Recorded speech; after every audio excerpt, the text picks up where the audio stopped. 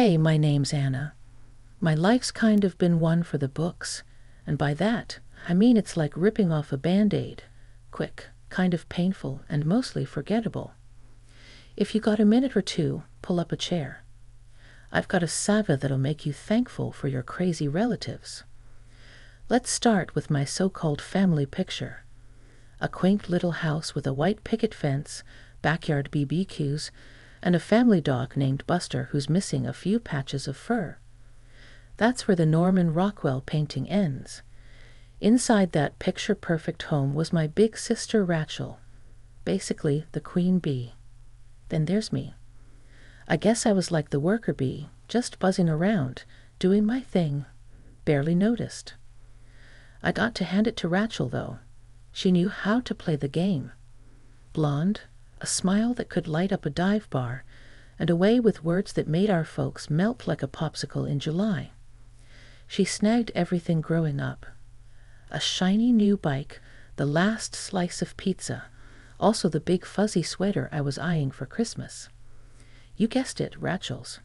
And when she turned on the charm, it was game over. Mom, Dad, can I please get that dress for prom? She'd bat her eyes, and they fell for it every time. Me, though, I'd get the leftovers and the hand-me-downs. But don't get me wrong, I wasn't exactly Oliver Twist or anything. Got clothes on my back, a roof over my head. But let's just say life wasn't handing me any silver spoons. Now, my folks. Dad worked the kind of job where he came home with grease under his nails and a tired smile. Mom, she was a wizard with a spatula and a knack for sniffing out BS, unless it came from Rachel. When Rachel got into that fancy-pants college with the big lawns and the ivy-covered walls, it was like Christmas came early and stayed late. Mom and Dad threw a party that could wake the dead. But by the time I was ready to start thinking about my own future, the parade had long passed. Suddenly it was all, money's tight, Anna, and real life's about making sacrifices, you know. I remember them breaking the news, sitting at the kitchen table that had a wobbly leg. Dad was scratching the back of his neck, a sure sign he wasn't keen on the conversation. Anna, we've been crunching the numbers, and it's just not looking good, he said. You got to be realistic, Anna. Mom piped in, stirring her coffee, even though it didn't need any. College ain't cheap.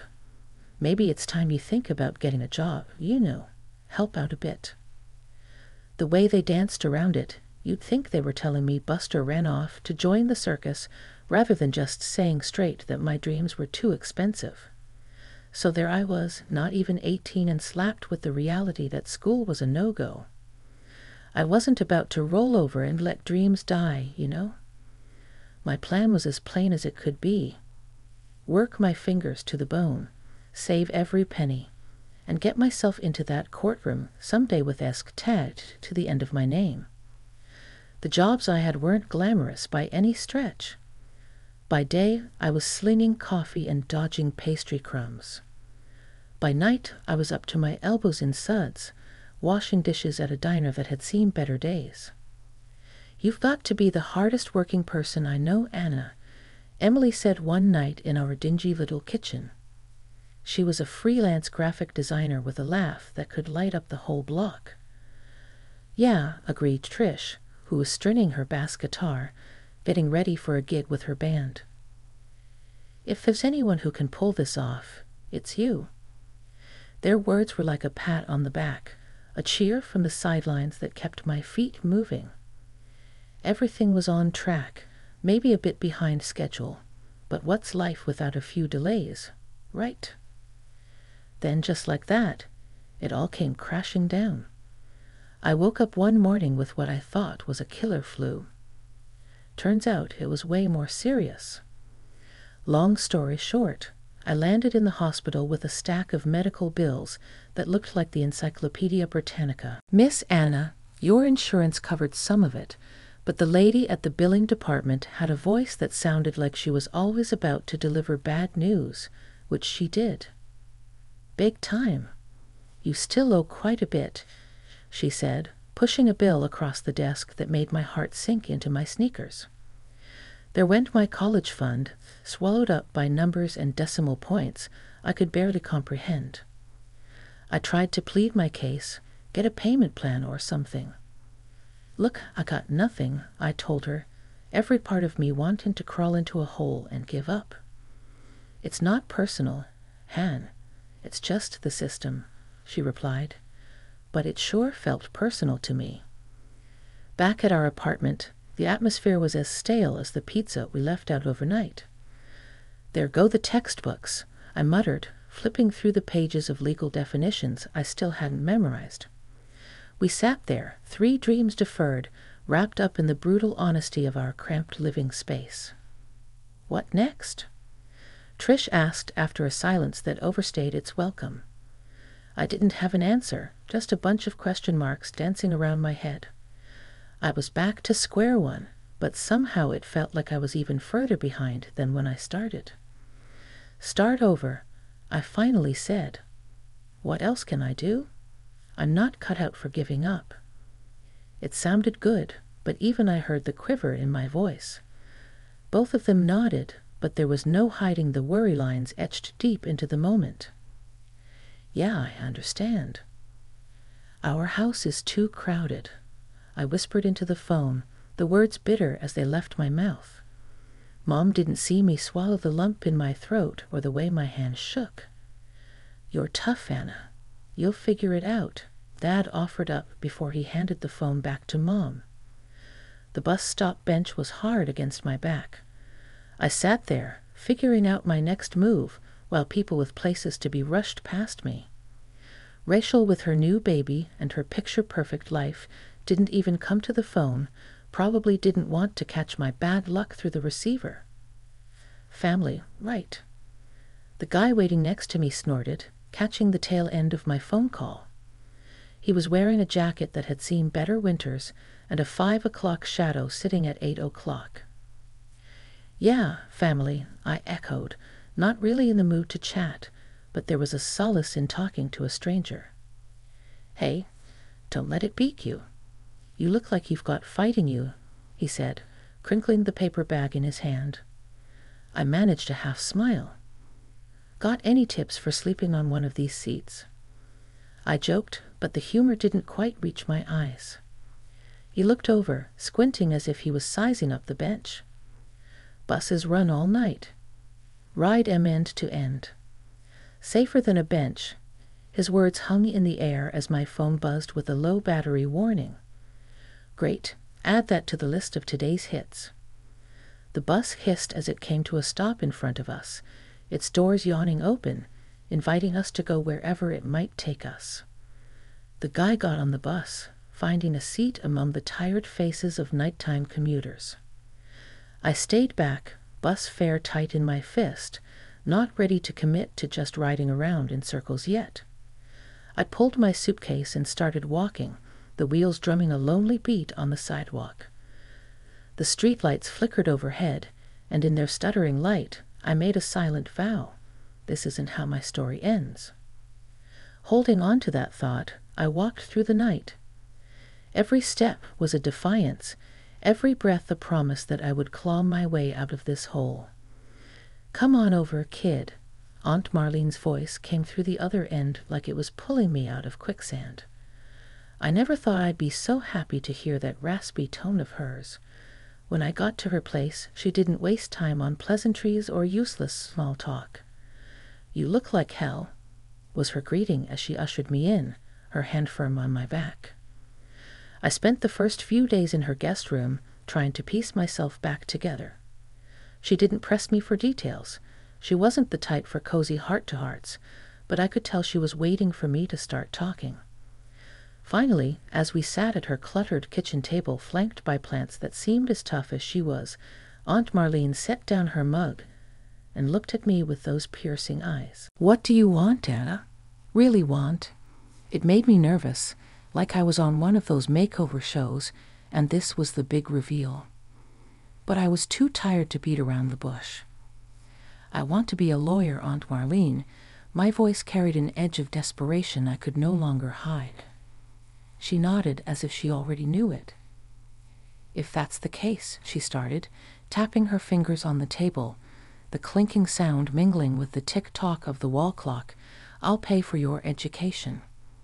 My heart jolted like it got hit by a punch of hope. "You serious as a heart attack?" But she raised her finger, slicing the air with her condition. "You keep your grades up. No slacking." Her words were stern, yet there was a spark in her eyes telling me she believed in me. Really? I couldn't help the grin that broke through. "Thank you." The words getting crushed between us. "None of that mushy stuff," she grumbled, but she patted my back before shooing me off. "And you're going to work for me part-time. I need more help around here than I care to admit." "What kind of work?" I was eager, ready to do just about anything. "The kind that needs doing," she replied vaguely, with a dismissive wave of her hand. "We'll start with that jungle you call a hairdo and move on to the yard work tomorrow." I laughed. It was a hearty, genuine sound I hadn't heard from myself in a while. "Deal?" "Don't think I'm just being nice," Aunt Marlene warned. "You fall off, get lazy, and the deal's off." I shook my head, the seriousness settling back in. "Won't happen." She eyed me for a long moment, then smiled. "Good. Now help me with these damn plants. They've got a better social life than I do." I spent the rest of the day covered in soil, pruning and watering, but the dirt never felt so good on my hands. Aunt Marlene made me work for every penny she was offering, but that was okay. The college days weren't a walk in the park. Aunt Marlene hooked me up big time, but the balance between the books and bills was like juggling knives. Drop one, and it could cut deep. I'd blink open in the mornings after cramming civil procedure, with my alarm buzzing like a bee in a jar, books spread across the desk like a buffet I didn't want to dig into. When my stomach grumbled, reminding me I was a human who needed fuel, I'd make a run to the nearest food joint on campus. Regular Lily, who manned the counter, would ask with a knowing look as I approached, "Make it a double?" "Long night ahead. You're going to burn out if you keep it like this," she'd warn. "Can't burn out when you're on fire," I'd quip, even though I felt more like kindling than a blaze. Nights turned into a blur of flashcards and frayed nerves. Whenever my phone buzzed, it was either a reminder for an unpaid bill or a message from Aunt Marlene asking how my day went. I always told her better than it actually was. Then things changed overnight. Aunt Marlene got real sick, like life-taking sick. I squeezed her hand more times than I could count in that too-quiet hospital room. I couldn't say much. What do you say when the person who's your rock is crumbling? "So who's going to yell at me for eating cookies in bed when you're gone?" I tried to joke in one of those visits, struggling to keep it light. "You better not," she'd rasp, voice a whisper, crumbs everywhere. We never talked about the money. It was like a silent agreement, the elephant in the room wearing a tuche nobody wanted to comment on. After she passed, I sat in that stiff lawyer's office, more nervous than I ever was for any exam. When the lawyer, a stiff man with a comb-over and glasses sliding down his nose, said, "She's left you the house, Anna," it was like Aunt Marlene was still looking out for me. "She what?" I blinked, gears in my head grinding to a halt. "The house," he fiddled with papers, "a considerable amount for your student debts. The rest? Well, it's for you to figure out. Marlene was clear about making your own way." Despite the knot in my throat, I asked, "Did she say anything else?" "Just that she believed in you," he adjusted his glasses, "and that she'd haunt you if you gave up." I laughed through the tears. That was Aunt Marlene in all right. Leaving the office that day, I felt heavier and lighter at the same time. She gave me a legacy, not just in bricks and mortar, but in the belief that I could finish this last lap without her. I was neck deep in prep for the next big exam when I heard the knock. 3 sharp raps, the kind that tell you this ain't going to be a friendly how do you do. Pushing open the front door of Aunt Marlene's, my house, there they stood. Mom, Dad, Rachel, and her husband Dave, like some game reunion. Rachel wasted no time, her eyes hungry like she was window shopping. Anna, look at us all together again in this huge place, like a twisted sitcom, ain't it? I drawled, leaning against the doorframe. Anna. Dad started, in that tone, the kind that said, "Sit down, shut up, we've decided. We've been talking. This house should be for Rachel. She's got kids, a family." I raised my brows, incredulity playing on my face. No kidding, sarcasm heavy as an anchor. Wrong house for that. Chat then. Mom's lips tightened, a sure sign she was ramping up to a guilt trip. You'll understand when you have your own family. This is just practical. I must have missed the part where practical meant kicking me out of my own home. I shot back, crossing my arms. Rachel chimed in, batting her eyelashes at me, then eyeing Dave for support, who just shrugged like he always did when she was shopping for a yes man. Sweetie, this house is wasted on you. We could give it life, laughter, children running around, and what? Turn Aunt Marlene's parlor into a romper room? The idea felt like acid on my tongue. There's no need to be rude, Dave mumbled, finally finding words. Right, because showing up to claim my house is peak civility. I snapped. You're being selfish, Anna, Dad grunted, convinced of his own righteousness. My laughter was bitter. Selfish. After years of keeping her in your thoughts during birthday cards, convenient memory you got there. They shuffled uneasy. This ain't how they imagined their gold digging would go. Anna, Mom softened her voice. The final play voice? Think of the family. I matched her tone. I see now I am the part of the family that actually gives a damn. A standoff silence settled between us, the kind that's heavy and feels like it's stuffed with cotton. Rachel broke it predictably. You can be such a... Don't. I warned, just leave, all of you, as they filed out the same door they came in, burdened by their disbelief and entitlement. Dad turned to me. You'll regret this. I stood tall, looking him square in the eye. The only thing I'll regret is not changing the lock sooner. The door shut behind them, and the silence was mine again. This unwelcome throwback was closed, inheritance or not. I was keeping Aunt Marlene's legacy, not auctioning it off to the highest bidder in my bloodline. I was beat, the kind of tired that sticks to your bones.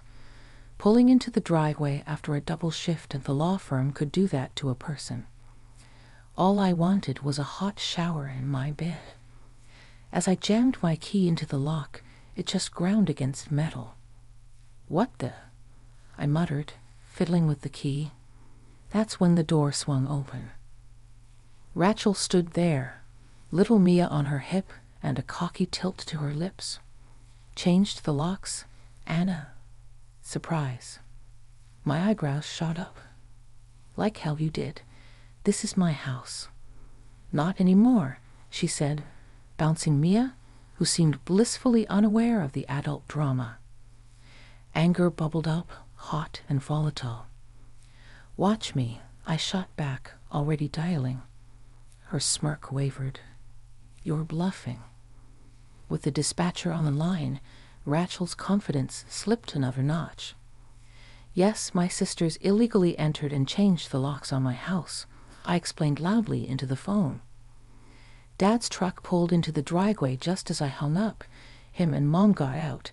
Tag-teaming like this was some sort of intervention. Anna, be reasonable.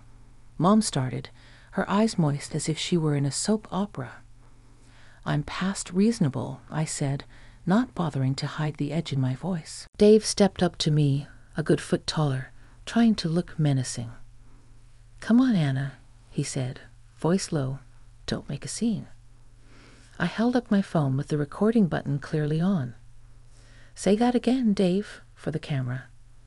His face turned the color of sour milk. Sirens cut through the heavy air as a cop car pulled into view. They stepped out, all stern looks and business. "What seems to be the problem here?"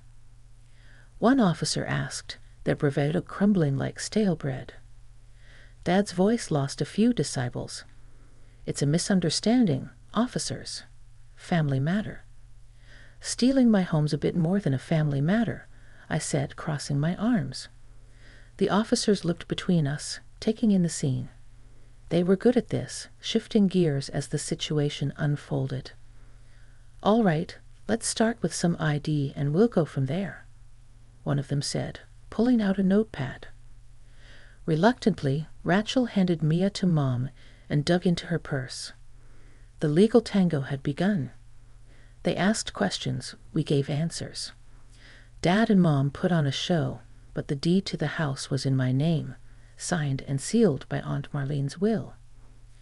"Can you prove you live here, ma'am?" the officer asked me. "Better, I can prove I own it," I said, reaching for my briefcase in the car.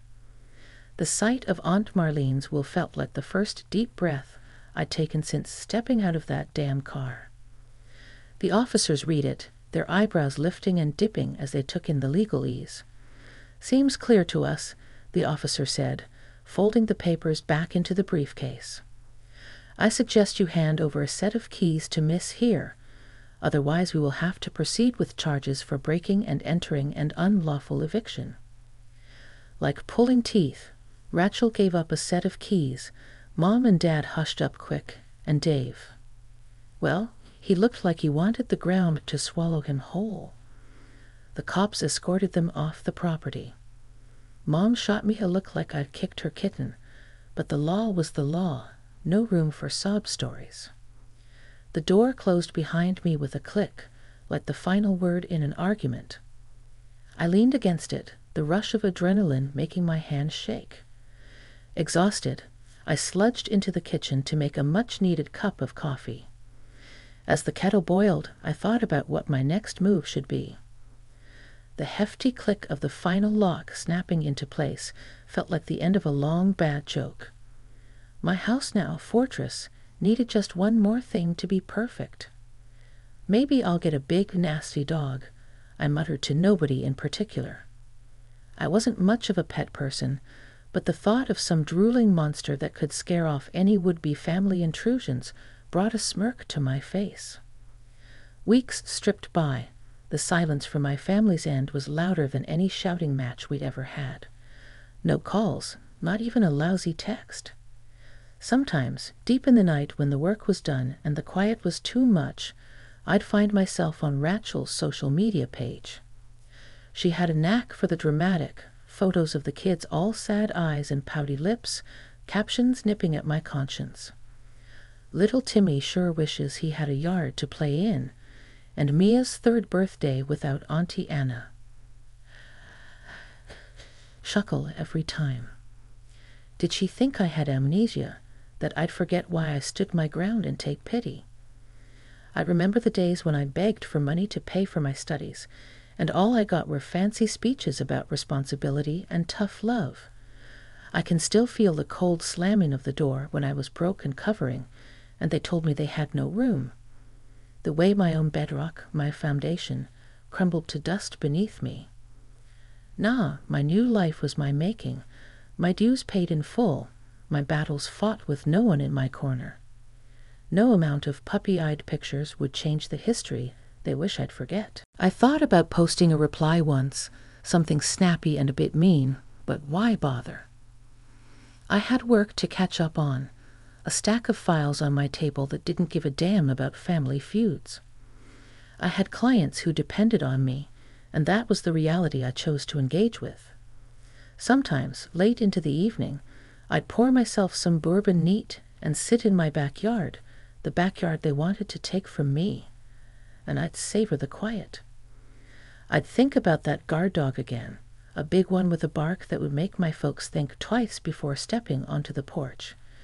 Maybe a Rottweiler or a Mastiff, something with bite. My phone stayed quiet, a dead limb I'd long since learned to function without, and when I'd finally hit the sack, I'd sleep the sleep of the just or the wicked. I didn't care which, no ghosts of guilt to disturb my rest, no restless wondering about what-ifs, just the peace of knowing that from the four walls around me to the roof over my head, it was all mine through and through. The last thing I remember every night was the faint idea of getting that dog. Maybe I would, maybe I wouldn't, but the choice was mine, and that was good enough for me.